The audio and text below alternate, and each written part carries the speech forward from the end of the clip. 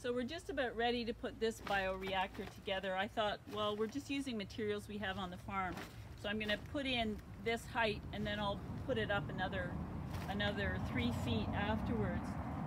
It's important that you have aeration in these, and so all of these have holes, and it's spaced in a way that you don't ever have more than about 12 inches from an air source to the compost pile, and that's one of the important parts of it.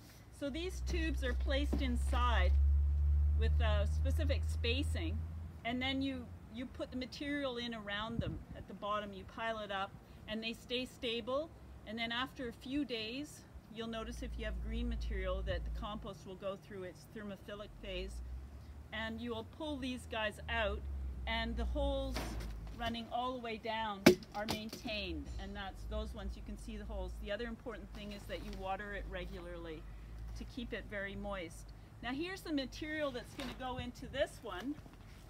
There's a whole pile of wood chips. These were just done 2 weeks ago. These are from a purple plum that was blocking out the solar panels. So we've got that, quite a bit of that.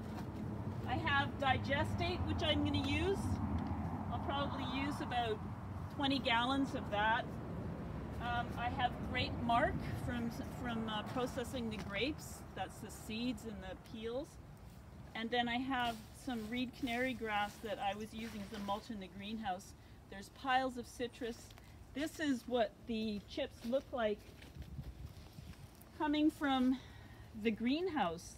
This is like citrus, mostly citrus, that are chipped and through the chipper, and you can see it's already starting to grow the mycelium. I've got to get this together. And then these products here will be chipped and added, and might figure out how to get these bananas in there too. These are prunings from bananas that were too tall for the winter in the greenhouse.